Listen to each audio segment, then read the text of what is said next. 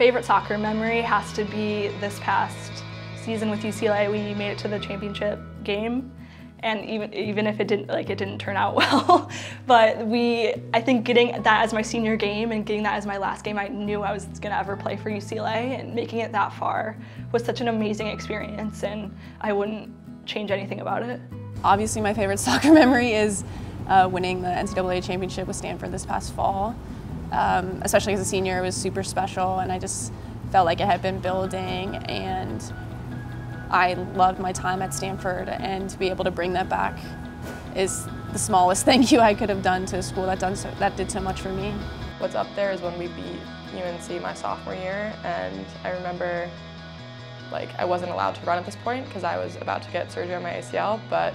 we had a whole team dog pile after beating UNC, and I remember kind of limping over and